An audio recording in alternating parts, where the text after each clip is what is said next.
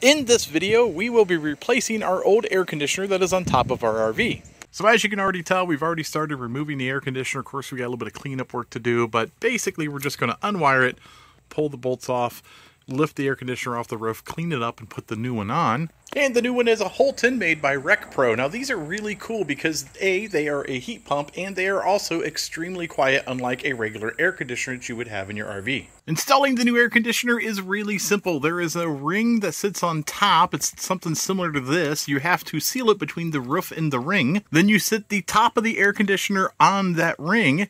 You come down inside the RV, and then you have this bottom ring that gets bolted to the top ring in the air conditioner. The bolts on mine were not long enough, so I just used some all thread and I used a coupler and put them together, and it was not a big deal for me. They do sell an extension kit at RecPro that allows you to get longer bolts, and the tube that came with this was not long enough. I just cut it in half and then I extended it using some of that bubble foil wrap. It's fine, it will work okay. After you have those bolts tightened up, the bottom shroud just snaps in place, but then you need to take some screws and put in each corner. The snaps just temporarily hold it so it doesn't fall down, so you can tighten those screws up. And then you just snap the filter in place and you're ready to turn it on and see if it works. The one thing everybody likes about these air conditioners, and sometimes it's the primary reason they are buying these, is they are extremely quiet. This is on high right now. I'm talking at a normal voice and you can hear me just fine because it is that quiet. Because this air conditioner is a heat pump, you get a couple of extra options, and I really like these. First of all, you have your standard cooling.